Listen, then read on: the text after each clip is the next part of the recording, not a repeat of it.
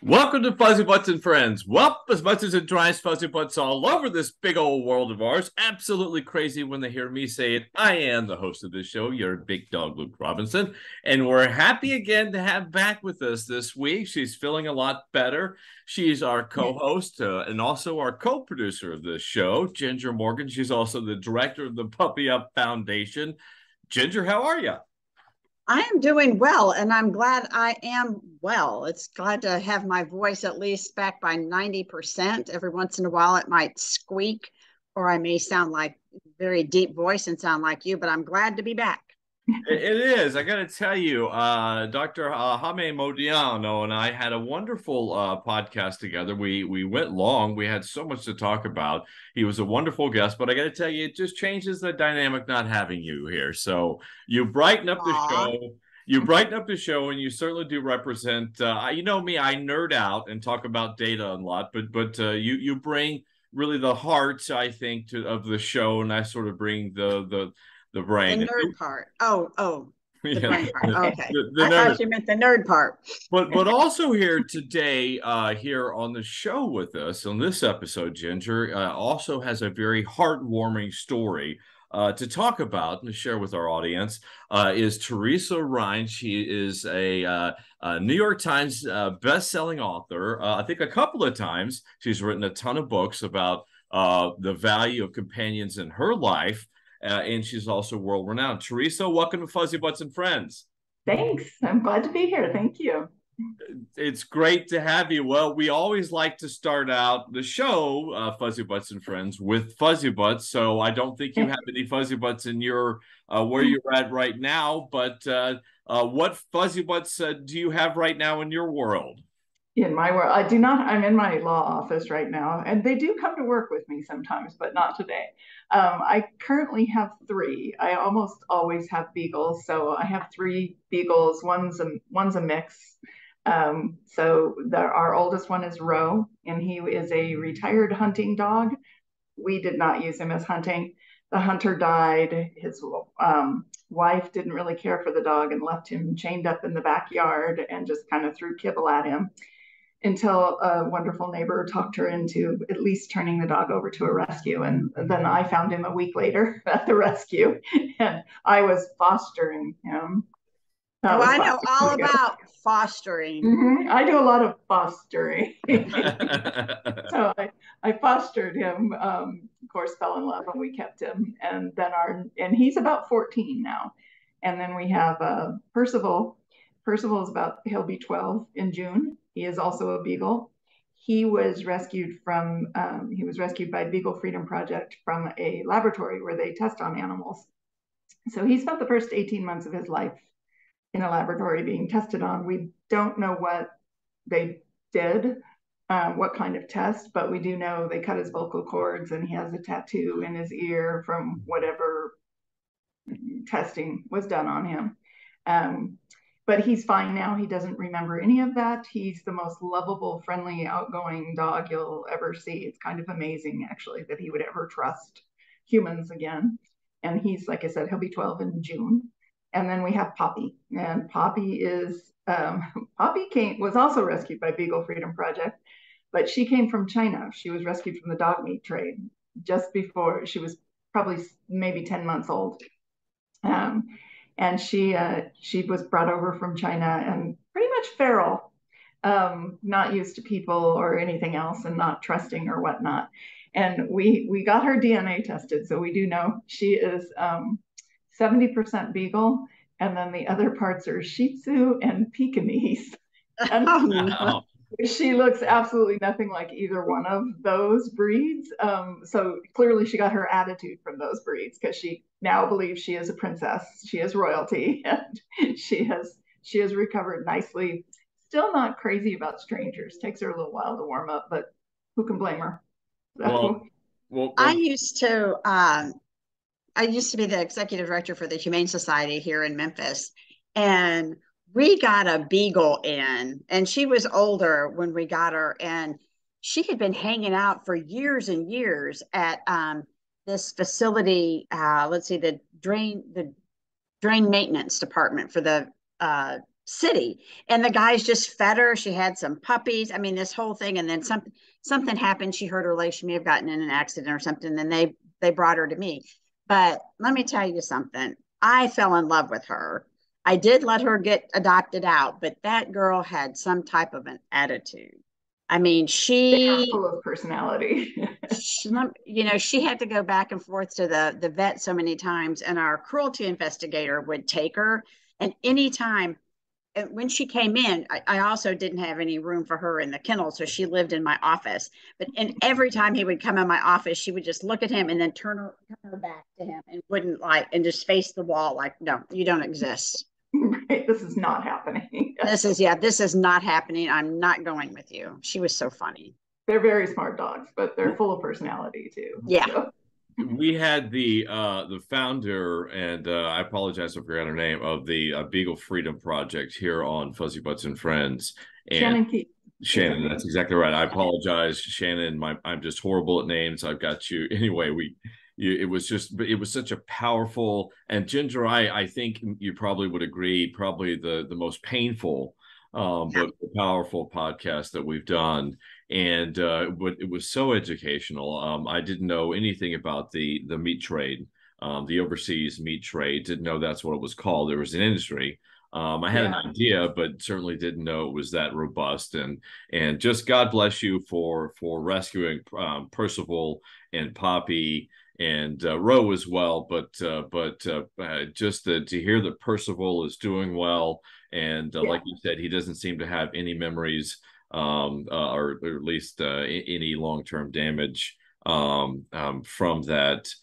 Is the same true of Poppy? Is she okay? They're both. I mean, you wouldn't necessarily know how traumatized they were. Like I said, Poppy's still a little skeptical of strangers. You know, she'll bark, and she needs you to sit down when she meets you. She doesn't like people standing up over her. But she was also kind of our pandemic dog, so we didn't get as much socializing as we might otherwise have. We got her just about a year before the pandemic. So just about when we got her used to us and we're starting to take her out and kind of get her a little more socialized, the pandemic happened and we couldn't anymore. So she's probably about 5 now. We don't know their exact age. Percival's the only one we know his exact age because you get the medical, you get the records. So we know his birthday is June 4th and he'll be 12. And Percival, he doesn't, even the vocal cords, they kind of grow back after a while. So he doesn't certainly sound like he would if they had never done that, but he's got some volume to him. Just ask our neighbor. He's got some volume to him now. So he worked around it. And he had, like I said, you don't get to know what tests were done on them. So, or if he was in the placebo group or what control group, but pretty sure he wasn't. But when we first got him, any kind of beeping noise would send him just terrified off to the furthest corner he could get to. He would be drooling, he would be shaking. So like the beeping noise that a truck will make when it's backing up, that would set him off. I'm not that great of a cook, so the smoke alarm would set him off, and we found that out the hard way, or even the beeping, like if the battery's going bad and the smoke alarm, that would just terrify him. But he's over that. That lasted a couple of years, but we've had him we've had him 10 years now. So he's fine. You would never guess it. The group he got rescued with, there were 11 of them. He was the 9th rescue that Beagle Freedom Project had ever done. And so a long time ago, 10 years ago. And that whole group of beagles that got rescued, every one of them gets car sick. So there must have been something going on, some reminder being in there. So, well, one of the most I think heartbreaking facts that I learned from our conversation with Shannon was that I had always thought, Teresa, that beagles were selected for scientific reasons because they are a much better model scientifically.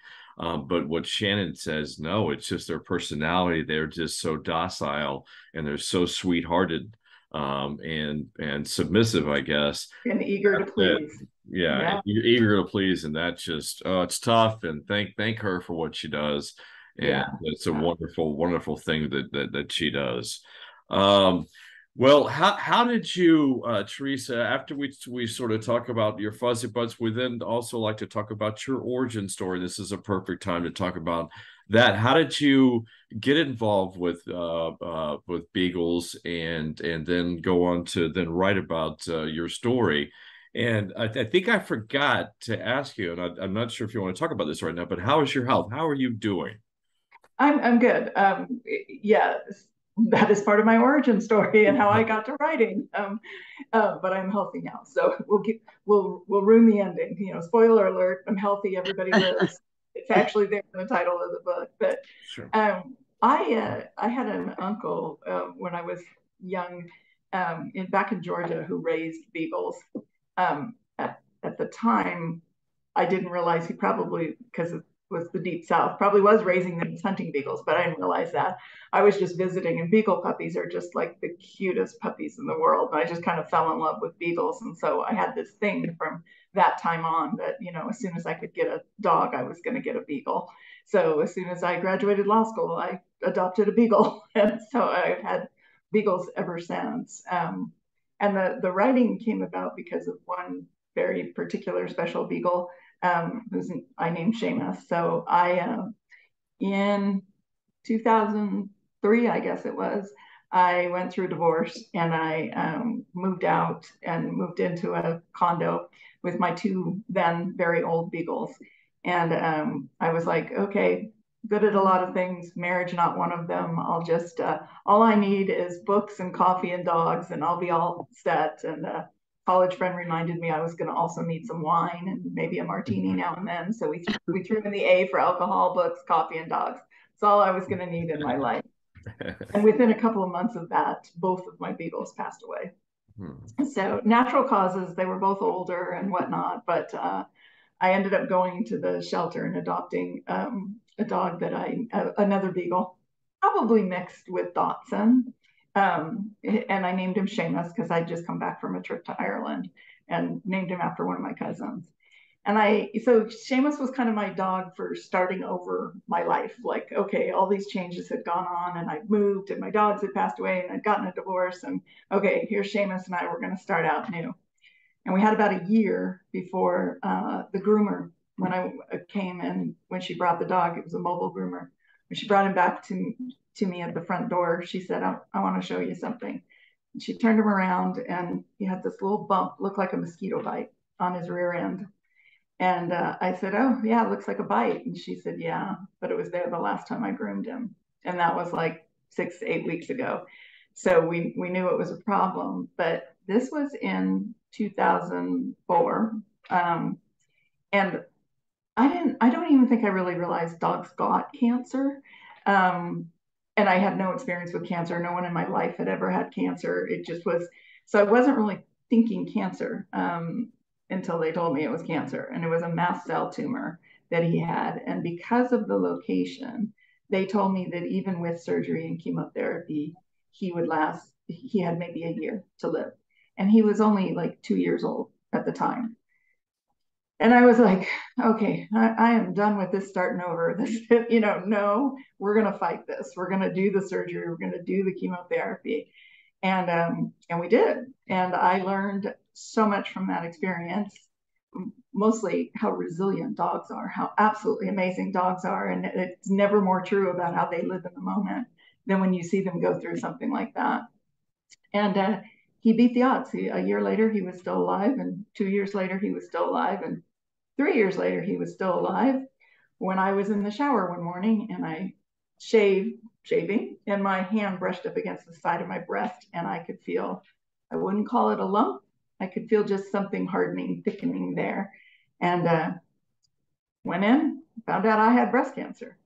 And so my journey through breast cancer was, I wouldn't call it easy, of course, but so much easier because I had already been through all of this with Seamus, primarily because they gave him such terrible odds and he beat those odds that I was kind of like, they're only odds, whatever they tell me, it's only odds. Somebody beats them. I can keep going. I can do this. And there were a lot of similarities. Like we even had, Seamus and I had one of the same chemotherapies, like the same drug. different quantities, of course, but the same drug. And we both had white blood cell crashes. We both had terrible first oncologists, like no bedside manner, terrible, didn't want to deal with. And I switched doctors for Seamus. And so I ended up doing the same thing for myself. And I really don't think I would have even thought to do that if we get the doctor we're assigned, right? They wear white coats. They're the authorities. Like, what? I don't get to pick. But because I've been through it with Seamus, I was like, yes, I do. I get to pick. I am switching doctors because this is not working for me. So I just learned a lot from it, and that's when I decided to write the book. I had been blogging. This is a really long answer, isn't it? I have to take notes. My apologies. Yeah, What I'm doing over here so I don't forget. I don't forget. It is a long story, but before you jump into your book, it's such a powerful story and such a powerful, wonderful origin story. And 2004, I have to. That's just such an important date for me. That's when my heart dog Malcolm, my first Great Pyrenees, was diagnosed with bone cancer. We were in Waltham, Massachusetts at the time. And just like you, I was like, I'm sorry, dogs get cancer. He took an X-ray of it and it's like, yeah, I'm 99% sure looking at the X-ray, it's bone cancer. And my dad was a doctor. But in 2004, most people, like you were saying, that's just you don't think it's cancer. And that's just a powerful story. And then you, one of the things I wanted to stop before you got into was you were mentioning your experiences with I guess the first of many of your experiences with veterinary oncologist, and you had a bad one.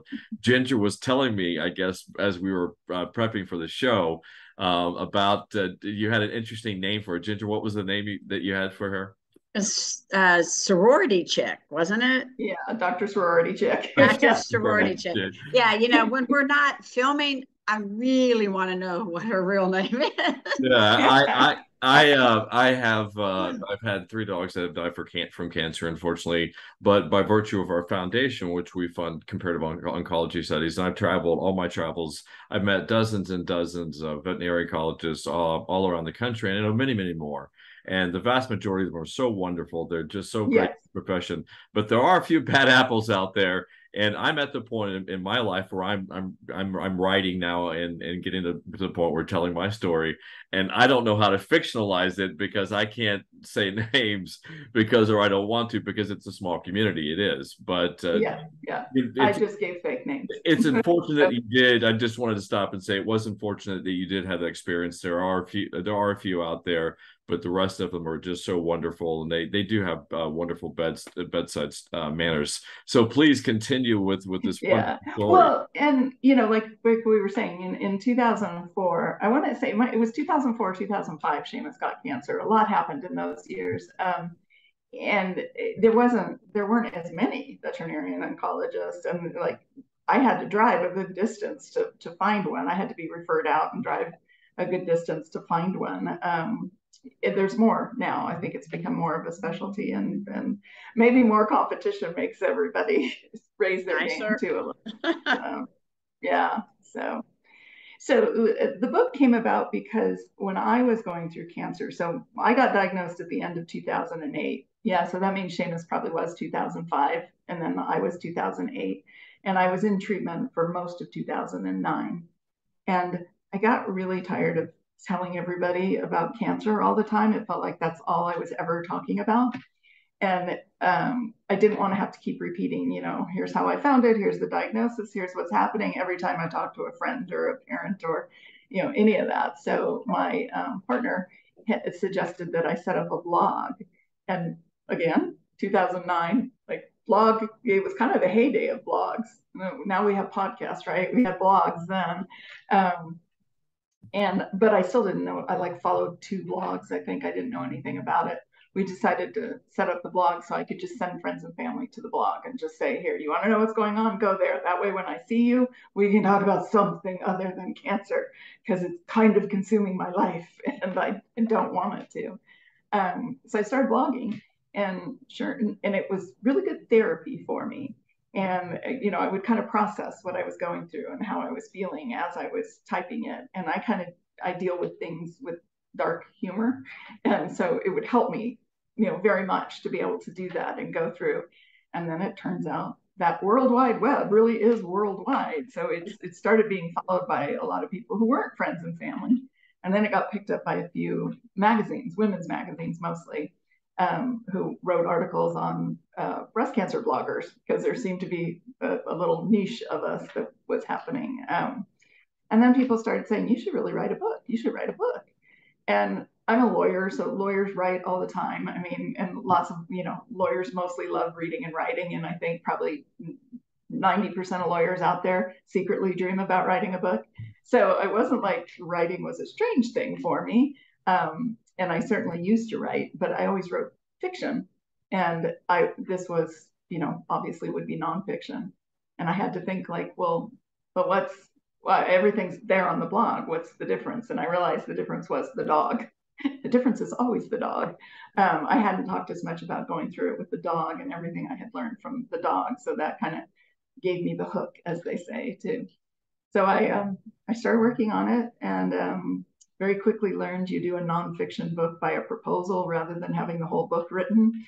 So I had to do a book proposal, which is like a business plan for a book. It's not fun at all, but it's helpful. And the book came out. Can I show you the cover? So absolutely, the dog lived. The dog lived, and so will I. And that's actually Seamus. So you can see why we think he's probably mixed with Dotson there. Yeah. Yep. Yeah.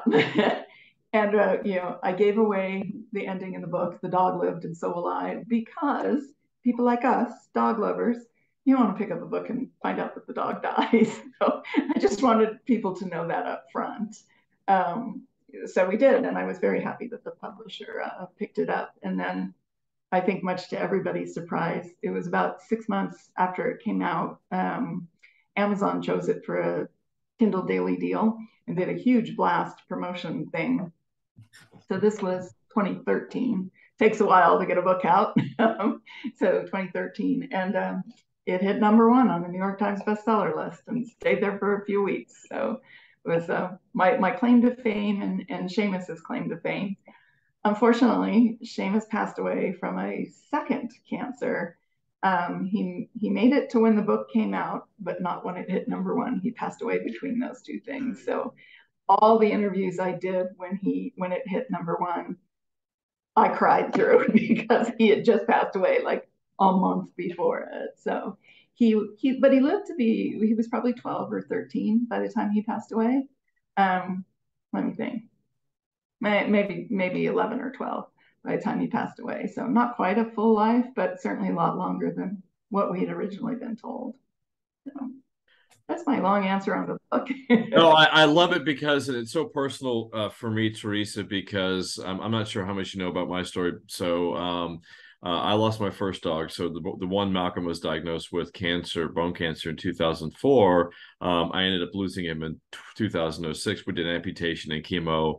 And then I got on the road and I sold my truck, put my stuff in the storage, and I walked with my two Pyrenees at the time, Hudson and Murphy. We walked from Austin to Boston.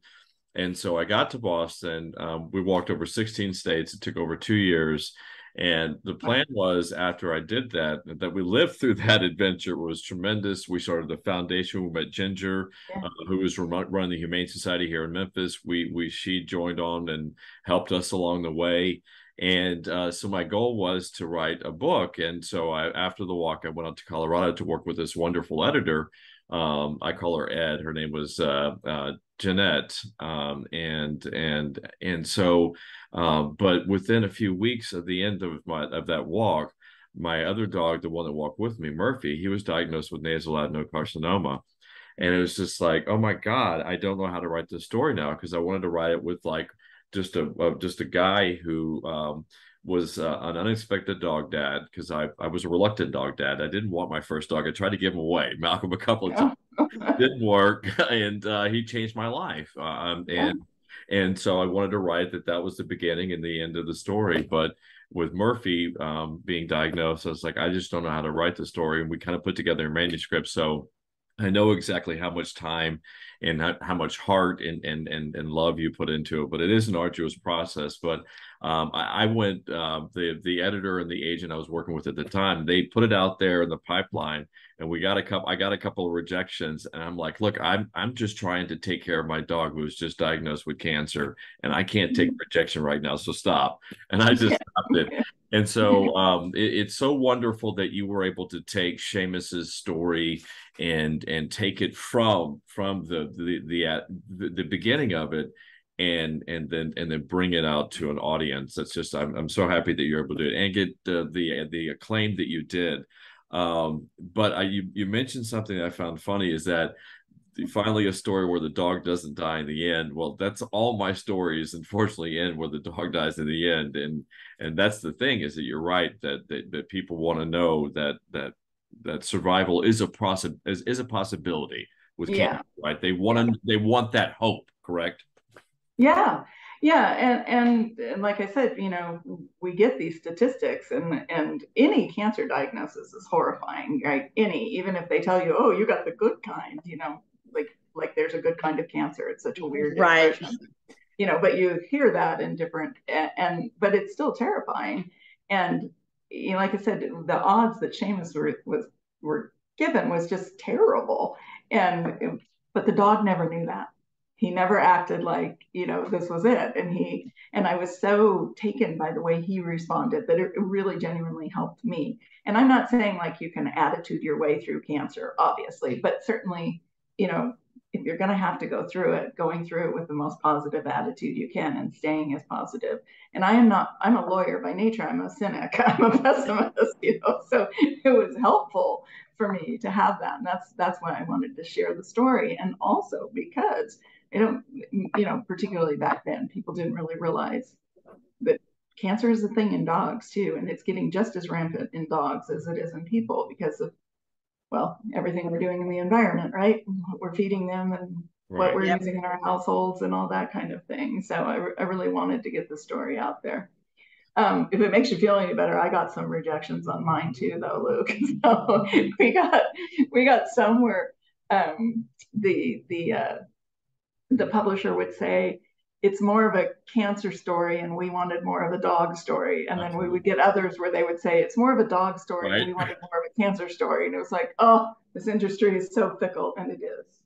And it's just what they're looking for in the market at whatever time. I got we want more of the hiking story and not the dog cancer story, and they would flip it and stuff. But it's time for me to tell the story because I've gone to go on through two additional walks for the two other dogs that I've lost to cancer, and I'm at that point now. It's a very important story, but I got to tell you the other thing is that was important to me, Teresa, and I'm curious to see how important this was for you as a part of your journey throughout all of this is I believe it was important for me to write an honest book, an honest memoir, is for me to arc. There has to be me, since me being the central character. Now I've gone through losing 3 dogs to cancer. I now have walked 4,250 miles for them in the most crazy circumstances. And the fact that I'm alive is a testament to itself that that my love for dog. But for me to write the honest stories, I felt like that I had to change, and I felt like I've struggled with being pulled back into the darkness of cancer, and I just couldn't. I don't feel like that I had changed, made that inflection point in my life. Does that make sense to you? Does that Yeah. Well, I mean, yeah, because they tell you there has to be an arc too. There right? has to be a change in an arc, and it took me a while with mine too until I realized that as I was saying earlier, by nature I'm a pessimist and a cynic, and yet this dog had made me really this optimist through things. I called it for a while the reluctant optimist because it's just not my nature. But I had learned so much from the dog, and I thought his journey and mine were so. He doesn't change, right? Dogs don't change. They're always great. They're fine. They're living in the moment. They don't have a big arc, and that was really great for me to learn. So yeah, I put it in there. But I will also say that I had an excellent agent, and when she first read it, so the first half of the book is basically the dog's journey through cancer, and the second half of the book is my journey and how the dog helped me. But my agent said, well, the problem here is going to be, you know, we give it away in the title, the dog lived and so will I. They're going to go through this, you know, emotional journey with the dog and then know that the dog survives. What if they can't, if they just, what's going to push them to read the second? We already know that you lived and we went through cancer. And so she very astutely pulled out the romance in mine, because I had started dating the man who's still my partner now, almost 19 years later, right about the same time I got Seamus. And he was not a dog person at all. So he went through the whole experience with me with Seamus. And then there was even a point in time when he had, in one day, he had to take the dog to his oncology follow-up and me to my oncology appointment and drop everybody off and do.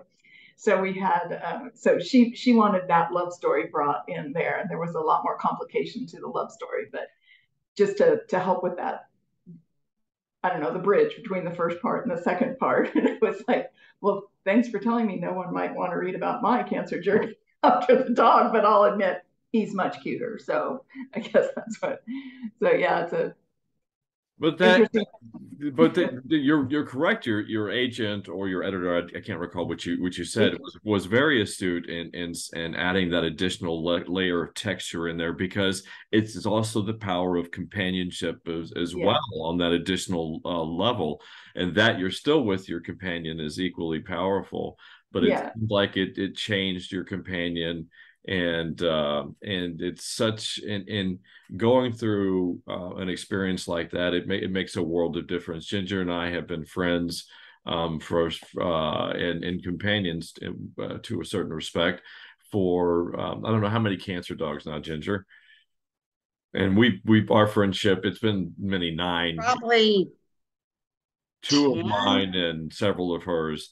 And it's just great to have a friend and to have a companion to lean into when times get tough. And it's part of the love story. It's part of the love story.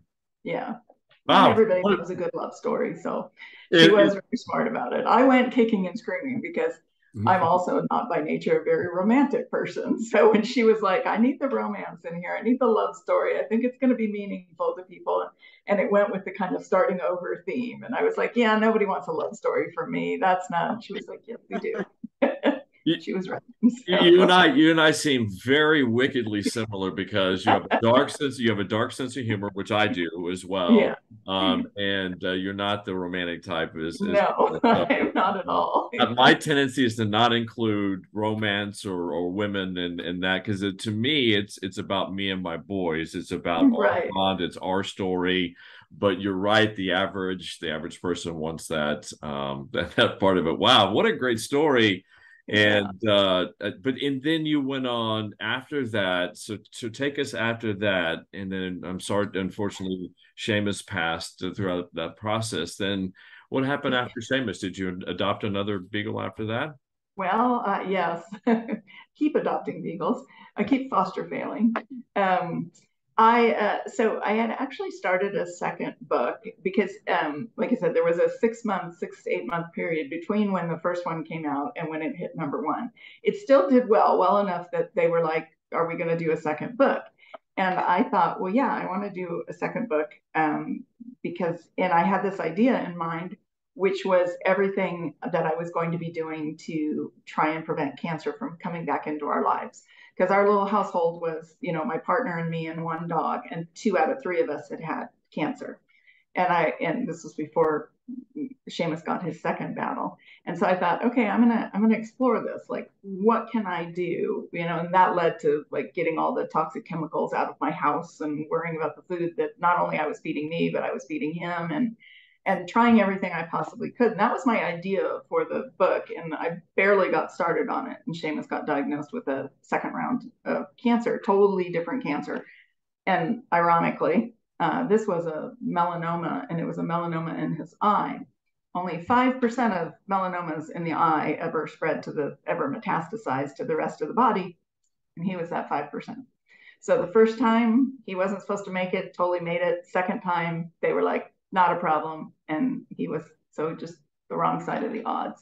So he passed away. And then I was like, well, now what do we do? Now I have the story that's, I tried to prevent cancer, but the dog died, and so will I. Like, that was my, because I told you I'm kind of cynical. So I was like, great, my follow-up to the dog lived and so will I is the dog died and so will I. And nobody's going to want to read that.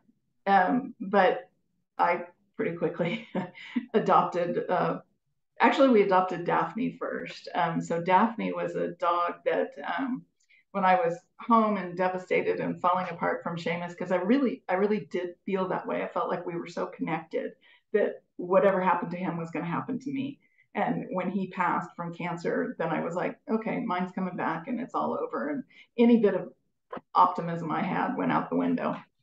And then I was on Facebook one day and a friend posted about this Beagle in a shelter that needed a foster because she had kennel cough. She had to go somewhere where there was no other dog.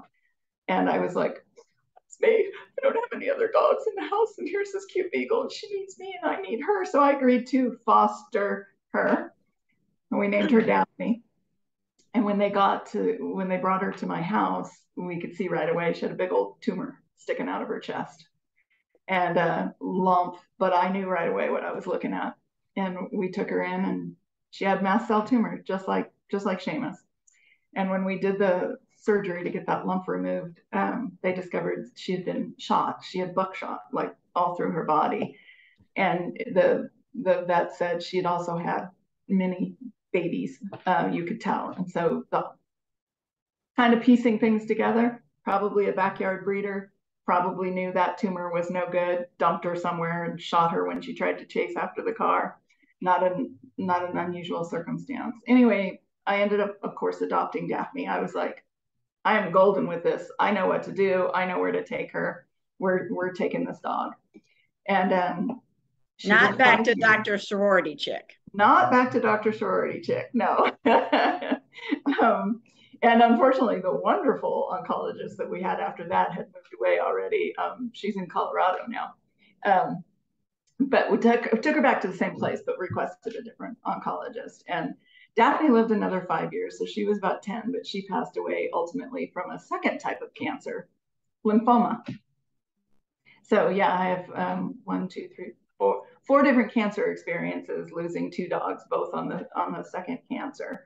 But in that 5 years, that's also when shortly after we adopted Daphne, we adopted Percival, who I told you about earlier. So the Percival's backstory and then what we were learning about Daphne set me on a different journey. I was still on the let's get cancer out of our life journey, but I was also trying to figure out like what would be best for these 2 dogs, given the circumstances that they came from. So I learned a lot about all the things I mentioned before and getting the cancers out of our life, but I also learned about animal testing, which led me to learning about our food system and those big corporate farms and what happens to the animals and all that, and very quickly turned vegan because I love not just dogs, but all animals. And so the second book became that journey of saving these 2 dogs and everything I learned about these 2 dogs and what we could do to help them and help ourselves and help the planet is what the second book is about. So that's this one. So that's little Daphne right there. That's about what she looked like from the kennel photo that they sent, saying this dog needs a foster. So I don't know how you say no to that face. You don't. You don't say no to her. And that's Percival. So that's the one that came out of the laboratory. So, and this book came out in boy, how time flies, 2014. So he's only a few years old in that photo, and she's probably 5 or 6 in that photo. Like I said, he's about 12 now, so almost. So that's the dogs were rescued, and so was I.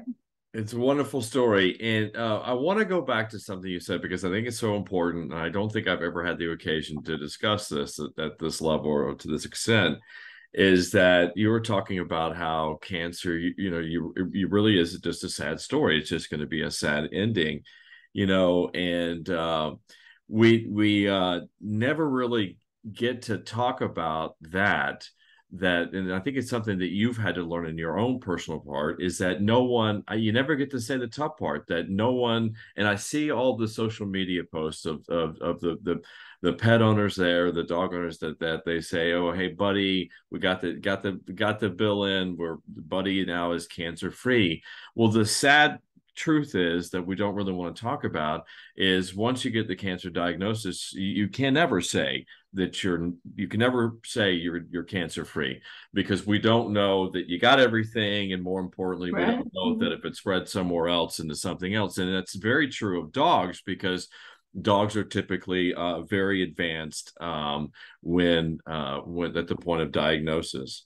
So it's just something that's tough, that I think that you've learned, that it's a sad story. And the other thing that I've learned, because I talk to so many pet parents, they always ask me, well, and also talking about, well, how are you going to tell the story? How are dogs getting cancer? What have you learned? And I always have to say, well, the truth is we're killing ourselves. We gave cancer to ourselves, and we gave cancer to our dogs. I don't know what you want me to tell you other than that. Somewhere downstream, or I guess you should say upstream, a long time ago, we started putting it into the environment in a big way. And so we're now seeing the after effects, that, the numbers in humans are higher. The incidence of cancer in humans is actually increasing, but our survival rate is increasing. That's the good thing. And that's what we're doing now, is we're really managing cancer. Going back to a guest we had recently on, Jaime Modiano, he said it, I think, beautifully. It's like, he said, I want to get to a point where pet parents no longer fear cancer. And I thought, wow, that's really well said, because he's not trying to give unrealistic expectations, but he just doesn't want people to think that, he wants people to feel that this is something that we can manage, and we could hopefully have a good long-term outcome, right? Right. Yeah. And even with humans, with me, they don't ever say, you're cured about the cancer. I had a particularly aggressive breast cancer. I had triple negative breast cancer, which has one of the highest rates of recurrence quickly. And as they said to me then, if it comes back, it'll kill you. Thanks. Yeah. They're not real delicate in their language. No, they're not. But they were trying to convince me to do chemotherapy. I didn't need convincing, but I understood it and I was going to do it. But I think they're used to having to convince people. But at any rate, they don't say you're cured. They'll say remission, and they'll say NED, no evidence of disease. So that's all they can say, is there's no evidence of disease right now. But they don't say cured or any of that. And I'm sure it's the same with the dogs. I didn't hear it put NED. Maybe I did with Seamus, actually, because I think they were pretty convinced it was going to come back, and it didn't. Not that one, not that type of cancer. So. Right. They are actually, I think they are actually changing the terminology in veterinary medicine. I do think they talk about managing outcomes, or managing disease a little bit more, and they talk about it, I think, a little bit more realistically. But I think, I don't know about you, and I don't know about other people, but I can handle, I guess, human cancer and human disease. But when it comes to our Fuzzybutts that are get any type of disease, or in any way hurting, or that, I don't handle that or abused, I don't handle it very well. I too was a foster fail, my first one, so I'm 0 for 1. With Grayson, and he came from an abuse situation in which he lost his hind leg, and so he has after effects for that. So I feel for that. But I told the rescue, the wonderful National Great Pyrenees Rescue. I told them, they're trying to tell me the story. I'm like, don't tell me the story, because I will hunt them down and probably hurt them. So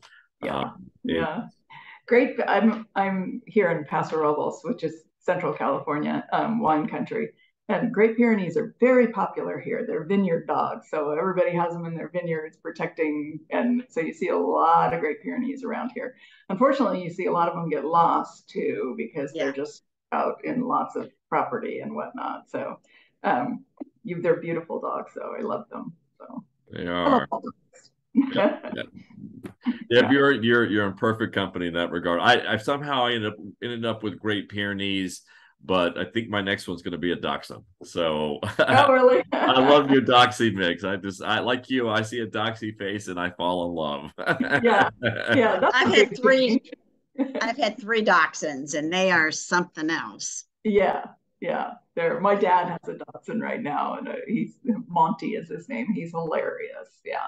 They're very similar to Beagles, but personality wise, yeah, Oh just yeah, not they quite have as fun. small dog, big personality. Yeah. And sorry if I seem distracted. My 15-and-a-half-year-old dog, who never really likes to be petted, has been pacing. You could see I her. can see him. That's all. Yeah. Yep. Yeah, she was going back and forth, and Yep. she's pawing at me, It's time. and Yeah. she's like, she's been out, she's been fed, Oh, I was she's gonna say, is it dinner time? Yeah, that's no, I fed before the podcast, so and she was out, but she she also has cancer. We're going to say there's no evidence of disease at this point, but okay. she's 15 and a half, and she gets whatever she wants. Yeah, sure, So, sure. Yeah.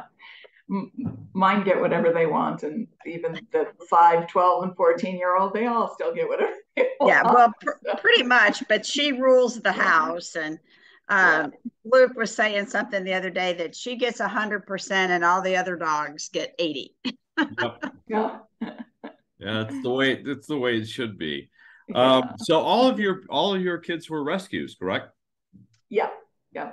Yeah, that's wonderful. Do you work with other rescues as well? I kind of wanted to talk about this, take this opportunity to talk about the importance of rescuing. So everyone out there, I know Yeah. I'm a great Pyrenees guy, but all of mine, my first two were gifts for me. There's Lily.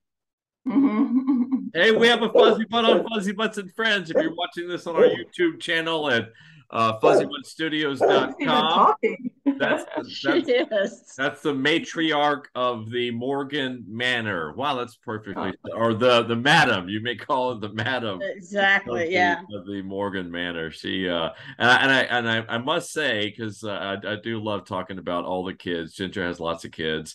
I just have two, but I gotta say my two Pyrenees, when they're down with Ginger, with Lily, they give her the respect that she's earned. So it's fascinating, since we're talking about dogs, and you have more. You have three right now, I have currently. 3 right now. Isn't it Yeah. fascinating, the hierarchy and just And and even though, like I said, I've always had beagles. Well, not when I was a kid, I had a cockapoo.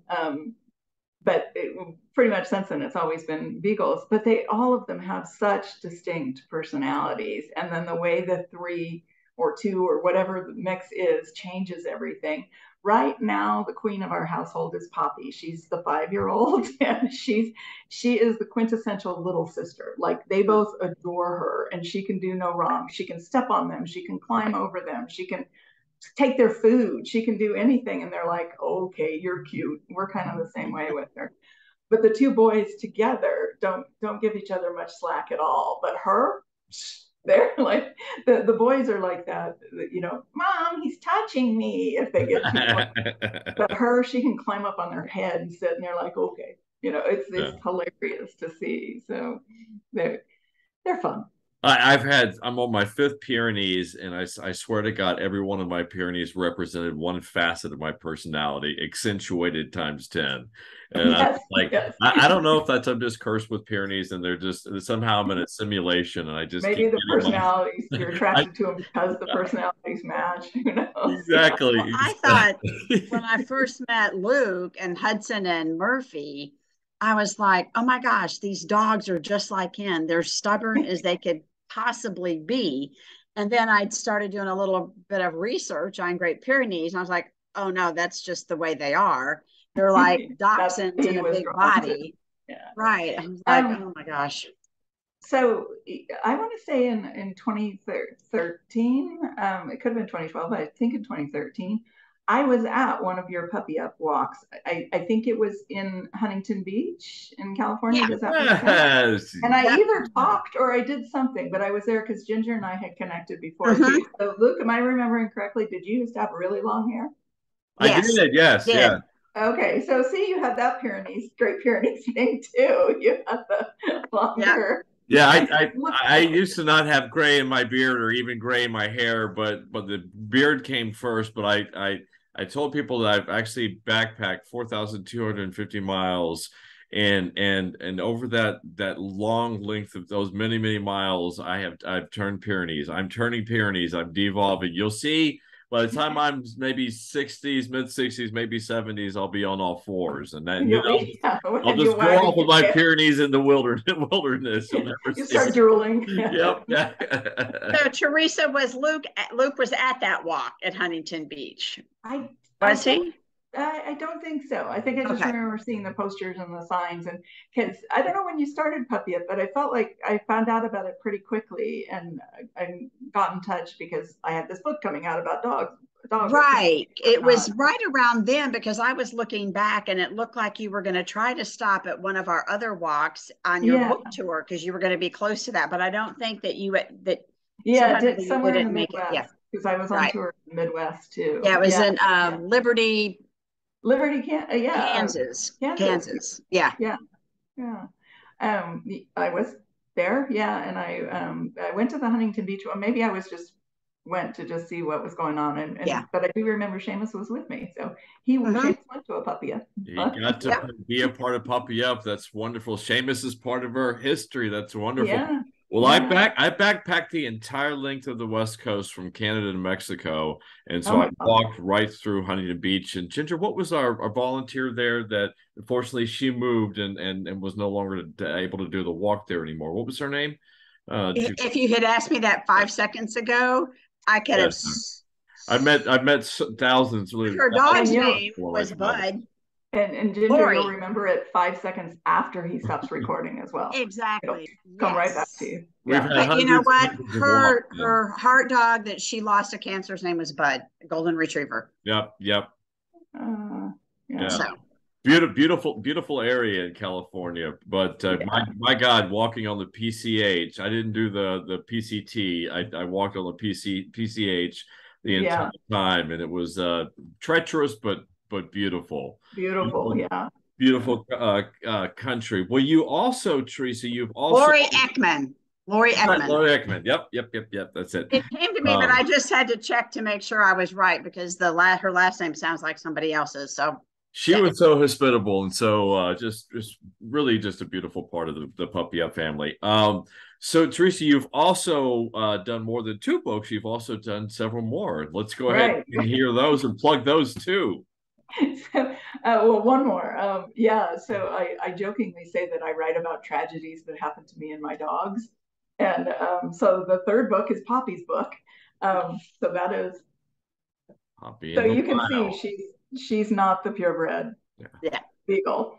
But you don't really see Pekingese or Shih Tzu in her either, I don't think. No, I don't. Delicate paws and maybe her eyes, but so it's Poppy in the Wild, a lost dog, 1,500 acres of wilderness, and the dogged determination that brought her home. So what happened to our cute little Poppy is we were fostering her for Beagle Freedom Project, and she went to a potential adopter for an overnight stay, for a trial period and an overnight stay. They took her outside to do her business, and a thunderstorm broke out. She got frightened and somehow twisted out of her harness and ran. And she ran across a very busy intersection in the middle of, the worst traffic, into a shopping center, raced around there, back across the intersection, and ended up running into a 1,500-acre wilderness park in the middle of a thunderstorm. And the people who were going to adopt her texted me. We were at a Lakers game. The client had given my partner, Chris, will never forget this part. A client had given me tickets to a Lakers game, and we were on the court right behind the Lakers. And we got a text, and I was like, we got to go. We're out of here. We're not staying for this game. And he was like, can I watch the tip-off? I was like, if it happens in the next 2 minutes, but we're out of here. We got to go get this dog. And we left. We got back, and basically spent the next 12 to 18 hours doing everything that you're not supposed to do when your dog goes missing. We did everything wrong, and I had no idea we were doing it wrong. We went out searching for her, went out calling for her, got people to go out into the wilderness park in the middle of a storm, in the middle of the night, calling to her and trying to find her. And the next day, back out there doing the same thing, and somebody said, you need to call Mike Noon. And I was like, who's Mike Noon? And they said he's a pet rescue or pet, gosh, why can't I remember the name? It's not rescue, pet recovery specialist, not a pet detective. They do not like that term. And I was like, I don't know what that is, but I'll try and call him. And the call didn't go through. And then somebody said, you need to call Babs Fry. And I was like, who is she? Pet recovery specialist. Okay. Am I the only person who doesn't know what a pet recovery specialist is? So I called, and make a long story less long, because all my answers have been long. There are people who specialize in telling you what to do to find your lost dog under the circumstances that your dog gets lost in, particular to your dog, the location and everything else. And for us, we had done everything wrong because one, Poppy's afraid of people. So sending a bunch of strangers out there was going to just send her further underground. Two, it was raining and we were spreading, scents everywhere, and it was going to be too difficult for her to find her way back to a spot. And then they looked at the map of the wilderness park where she was lost to figure out the most likely spot that she would go. And they figured out this one little like cul-de-sac area that it was surrounded by nice houses, but it was a cul-de-sac basically. And then this was the wilderness and these were houses. So they said she was likely to end up there because she could pop into houses for food, because humans are messy and we leave food and water and whatnot around. She could pop in and out of the houses and then also keep her back protected. So she only had to, and they were absolutely right. And it took us 5.5 days, but we finally found her. They were spot on? They were spot on, everything they told us. And then the idea is to not chase her, to get enough sightings that you can kind of map it out, eventually figure out their pattern, because they will settle into a pattern, and set a humane trap. And I was so impressed with everything they did. And I felt like I'm a person who knows a pretty good amount about dogs. I spend a lot of my time with them. I work with a lot of rescues. I do legal work for a lot of rescues. I was like, and I had no idea. So I really wanted to get the word out. And I kept saying and I worked with both of them, Mike and Babs. They turned out to be friends anyway. And by the way, I never met them in person. They did it all by phone and internet by looking at the maps. And I kept saying, God, you guys really need to write a book because this is amazing. People need to know this. Yeah. And finally, Mike looked at me and he was like, lady, I don't write books. I find dogs. And I was like, right. I write books. So I said to Chris at the time, like, if this has a happy ending, I have my next dog tragedy with a happy ending, because, I mean, what kind of a book would it be if right. And we never found her. So yeah, we found her and obviously adopted her as well. So yet another foster fail. So you took Chris, who originally didn't like dogs, right? Got him tickets to the Lakers game, and then made him leave the Lakers game to go find a dog. Yeah. Okay. He's a big dog lover now, and it's funny. People the first book, they'll be like, because I mentioned in it, he's not a dog person. He was not a dog. Right. Yeah. And people will still to this day be like, I thought he wasn't a dog person. And he's always like, that was 13 years ago. Like, I liked dog, or 18 years ago. He likes dogs now, and he's Percival is like, they're like this. So that's his dog. So just ask Percival.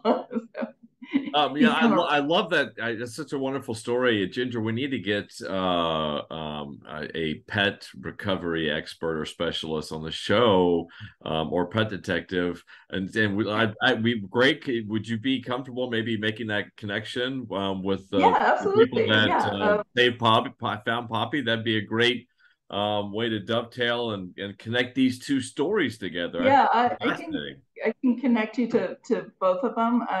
Babs is down in San Diego. She does a lot of press and talking and whatnot. And I should also mention both of them work for free.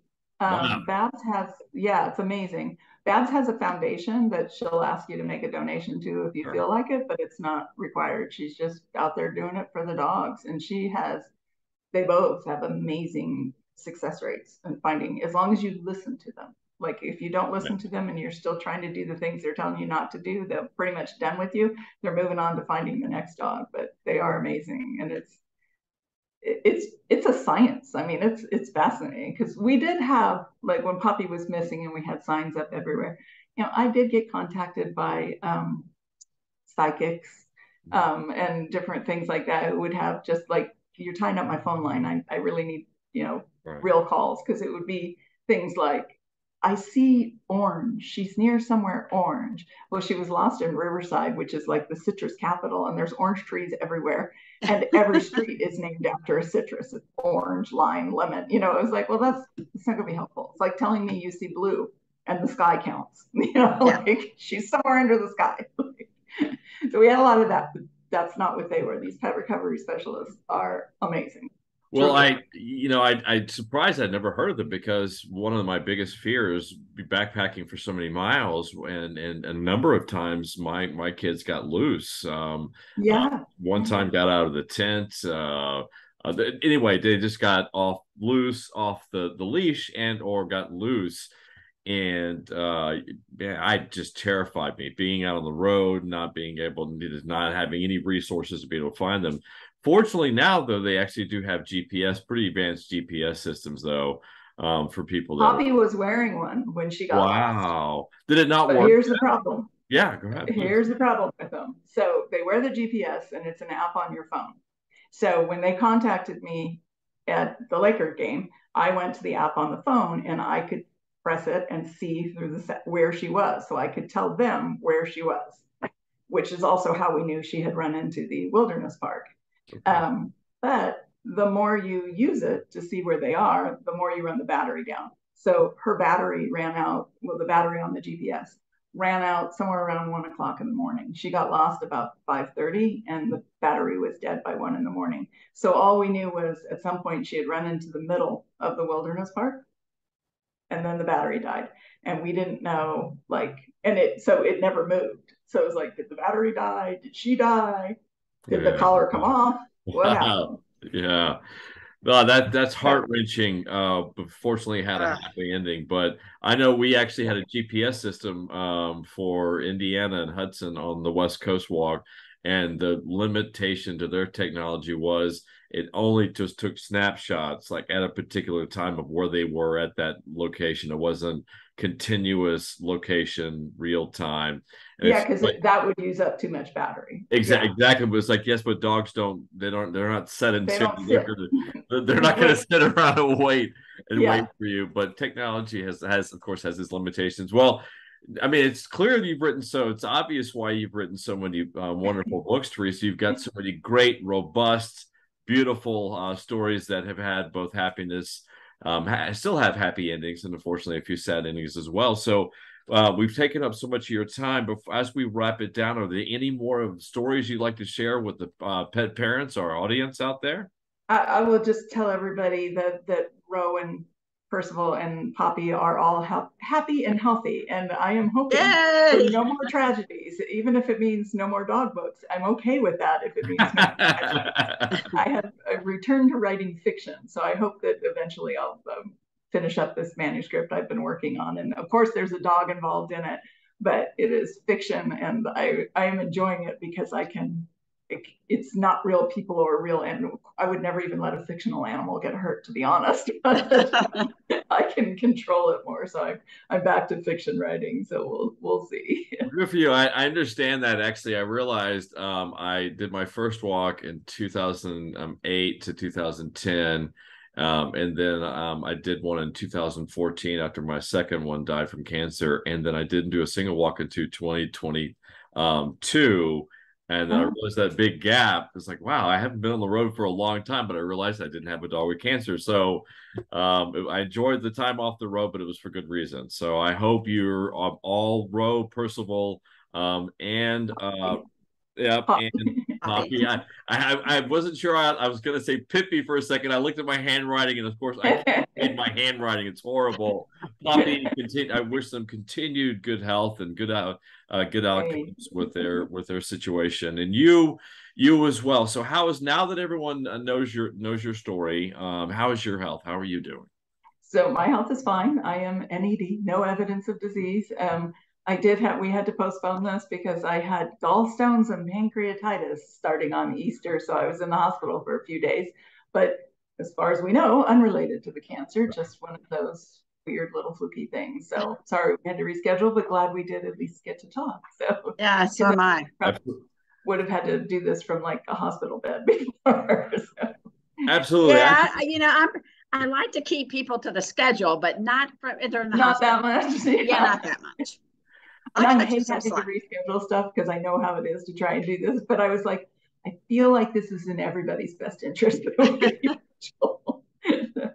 I did look at my notes. I just took one quick glance and I saw that I'd circled one thing that I missed and wanted to talk about real quickly was I'm sure you did research. In your research, did you learn that dogs are such a good model for understanding cancer in people, and that's the type of studies that our foundation funds, comparative oncology, and breast cancer in particular is a good one. We funded a study that was Princeton in collaboration with UPenn looking at genetic markers. And so one thing that we learned is that breast cancer in our canine companions not only looks the same underneath the microscope, it acts and then spreads the same as breast cancer in women.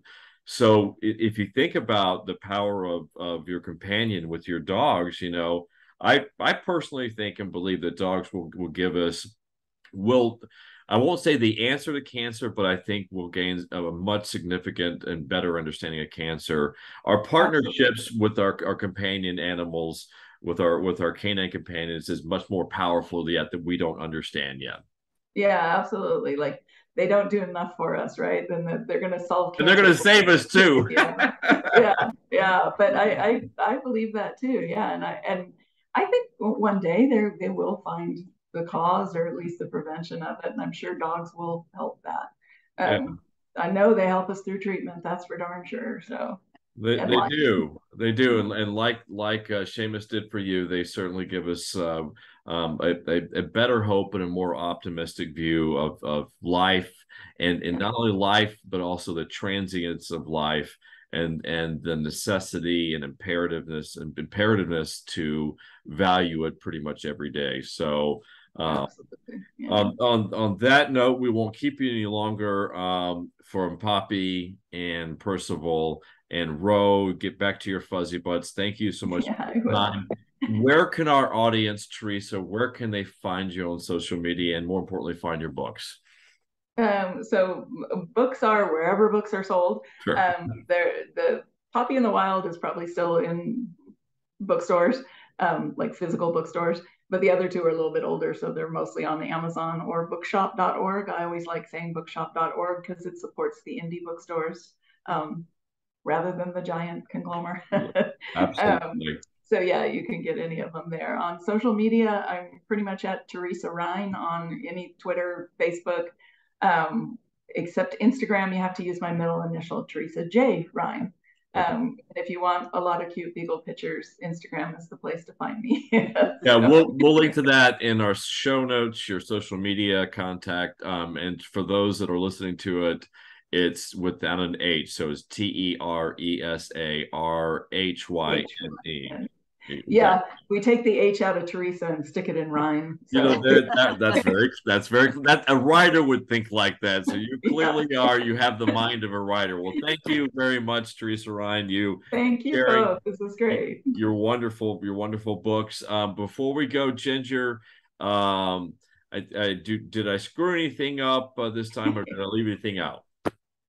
No, not that I know of. No, I think you caught everything. Did you want to do a cancer tip of the week other than breast cancer? What would you like to do?